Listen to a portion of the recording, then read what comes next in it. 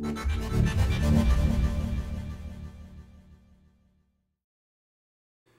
guys, welcome back to GIGABYTE Motherboards and BRIX channel. My name is Leon Chen, and today we have another unboxing and overview for you. Today we're going to be showing you our Z170X-Designare motherboard. Again, that's not a mispronunciation or misspelling. It's actually a word taken from an Italian root, which represents designer. So as you guys can see or guess, this board is actually focused for our designers out there, high-end desktop users, or content creators. Those of you guys that like to do some YouTube or Twitch work, that's definitely something you guys want to consider. But keep in mind, this isn't only good for that, it's also good for gaming or overclocking if you need to do so.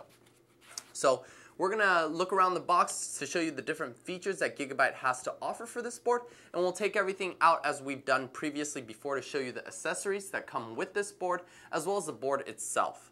Alright, so let's have a look right here. So you can actually see this board has the Z170 chipset logo. So we know that it supports the Intel 6th generation processors. Right here it shows DDR4 4000 plus megahertz XMP ready. So of course make sure that the modules that you purchase from your retail or your store, your local store, that it is on our AVL list or they're certified to support those speeds. Not only that, right here you can see that we have the USB 3.1 Type-C. We have triple NVMe PCIe SSD support. We have 100 watt power delivery, as well as GIGABYTE's exclusive RGB ambient surround LED, and of course some other features that we'll cover when we turn to the back of the board, of the box. So right here you can actually see for the Z170X-Designare motherboard, earlier we were talking about that USB 3.1 in Type-C. Now right here what we're showing is we support 32 gigabits per second, even though that the protocol only requires 10. So transferring from your desktop PC over to your portable drive or your thumb drive, you have a lot of bandwidth or additional room to wiggle around there if needed. We also support that triple NVMe PCIe SSD in RAID 0. So this board's able to RAID Intel 750 drives. And basically we've done some testing and we've showed it off at our booth this year at Computex 2016. And we're basically able to transfer in within 10 seconds a file size as big as a DVD from the desktop PC to an external drive. All in a matter of seconds. Right here, it's showing the GIGABYTE exclusive ambient surround LED, where we have LEDs around all parts of the board. And not only that, one of the additional features that we have available is an LED pin header that allows you to control or synchronize your LED strips for your chassis. So that gives you a more synchronous look of the board itself, as well as the feel for the chassis also. We have dual hybrid fan headers. So with a lot of users trending more towards water cooling, they require different types of pumps that use PWM to control the pump speed. Now with our hybrid fan headers, you're able to use both PWM as well as voltage calibration to do what you need to do if you have any legacy fans or any air cooling on it that uses voltage calibration. Not only that, we have a dual armor with ultra durable design. You guys might have seen some of our one-piece stainless steel metal shielding previously with our PCIe slots in when the 100 series first launched. And with this generation, we have more of that on the DIMMs as well. And of course, we have our NVMe's, our U.2 support on board, our M.2 support, as well as dual Intel LANs. We have the best spacing for multi-graphics support for two-way graphics, as well as audio and high-end long lifespan DuraBlack solid capacitors. One of the other things that I'd like to point out is the anti-sulfur resistor that GIGABYTE now includes on their motherboards. So users before would have to actually RMA or replace a complete board or the whole board just because a resistor is damaged. So by having anti-sulfur resistors on the board, it adds an extra meaning to ultra durability. So it gives users the ease of mind that their board won't malfunction because of a small resistor error or issue. So let's take the board out with the accessories and we'll see what we have inside.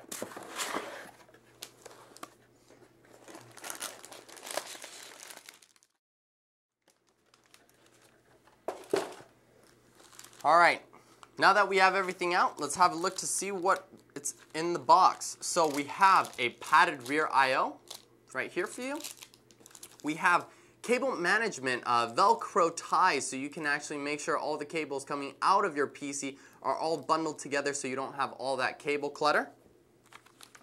We have multiple packs of SATA cables. So there's two given here, one with a right angle connector and one with a straight connector, and there's two. So a total of 4 SATA cables are provided, 2 of each. We have the G connector, which we've shown several times, that allow users to actually connect the front panel headers directly to this cable or connector and slot it right into the motherboard. We have an SLI bridge for NVIDIA graphics cards. We have a multilingual installation guide, as well as the driver disk and utility disk, and the user's manual.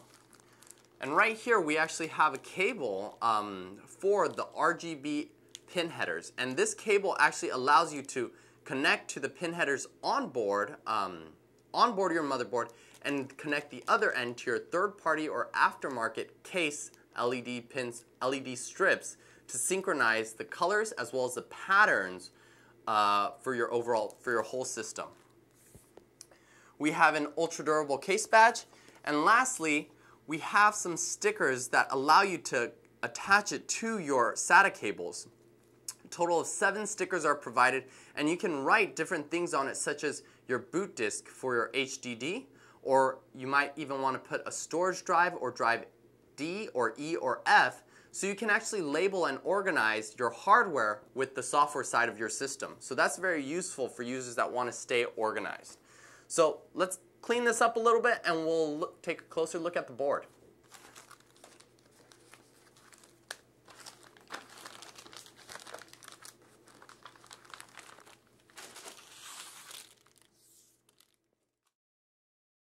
Alright, so let's take a closer look at the board. Right at the top, overall you can actually see the board is all in black. It has some blue on it, so very neutral colors.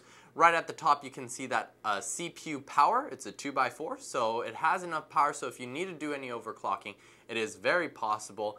And, and right here you can see the multiple fan pin headers. So you have one for your CPU fan, as well as a CPU optional for the pump. If users, as more and more liquid coolers are coming out into the market, or if users wanted to trend that way, they can use one of the pin headers for the fan on the radiator and another for the pump on the CPU. We also have the power button right here for quick debugging if you're testing the system outside of the chassis. We also have a debug LED for users that might run into any issues and they need some help troubleshooting. This LED will actually help give you the different error codes, whether it is that your memory isn't seated properly or your CPU isn't installed correctly. We have a quick OC button. Next to that, the reset button and a clear CMOS switch. As we move down, you can actually see that there's a strip here for the LEDs, and this is actually what we're mentioning around for Gigabyte's exclusive ambient surround LED. Of course, on this board, it's an RGB feature, and you have LEDs around the left side of the board, the right side where the amp up audio zone is, as well as between the DIMM slots and the PCIe slots. So definitely a lot of LEDs on the board to give you that customized look and feel, whether you have different patterns going or just different lights overall. As we move down, you can see that we have the 24-pin ATX power, USB 3.0, and right next to that, another system fan header. And below that, you see this GPIO here. This is actually used for users that want to install additional Thunderbolt 3 add-on devices. So if they wanted to install an add-on card, or if they wanted to install a front panel bay, they can actually connect that device to the pin header here, and the board will recognize it as a Thunderbolt device.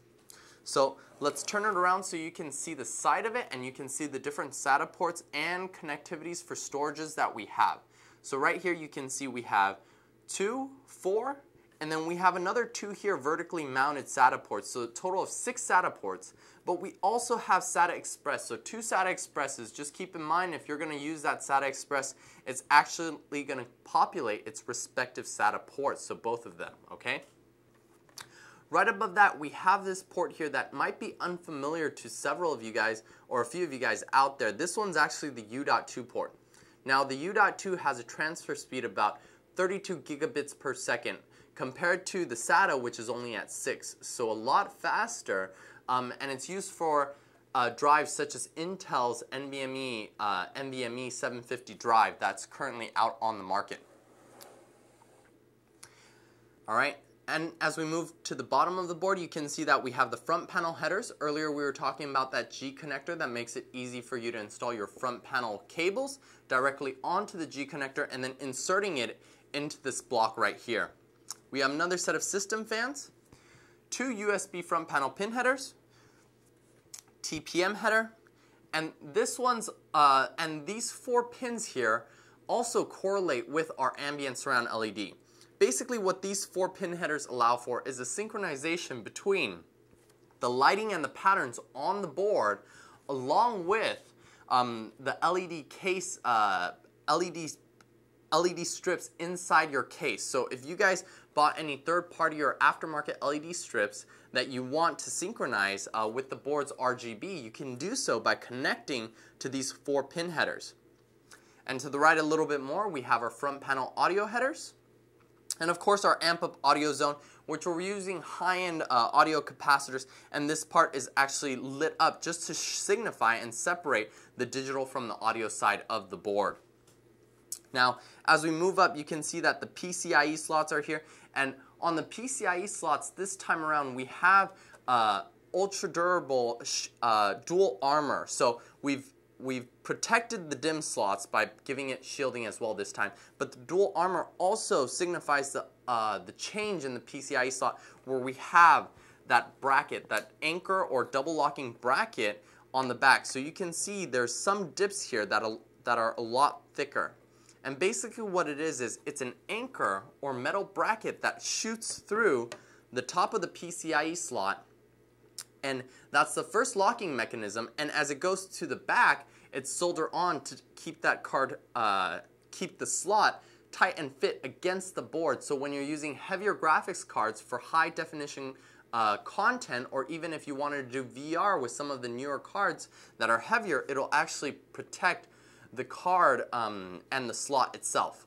Okay, so that's one of the things. One of the other things, you can actually see the spacing between the slots are a little bit wider than normal. So this is what Gigabyte has done to actually provide better durability for the components for your system. Not only does it give room for the cards to breathe as you're using multi-graphics mode, but allows it to dissipate heat because it has more airflow in between 2 of the cards. So you actually prevent any thermal throttling, as well as prolonging the life of your components. You can see right here, this is also, like we mentioned, even though the board is focused for designers and content creators, we have a turbo B clock chip for overclockers if they wanted to do any overclocking. And right above that, we have an M.2 slot, which supports 22 in width and 110 in length. And you can see that it has some different settings here. You can actually use the 42, the 60, or the 80, which the screw hole is already set for. All right, so let's turn the board to the rear I/O so you guys can see what other inputs this board has. Right at the bottom here, we have some gold plating, gold-plated audio jacks to prevent any from tarnishment and better conductivity. It has an optical as well. It has two sets of 2 USB 3.0, giving you a total of 4 right here. And right above that, you have dual Intel NICs, an HDMI port for display out, a display port for display out, 2 Type-C ports for USB 3.1, and of course a future feature upgrade, as well as a mini display port in. Now what this mini display port in is, it can actually take a dedicated signal from your dedicated graphics card or discrete card and route it through to the motherboard through the mini display port in and out through another connector that enables you to power display for future devices.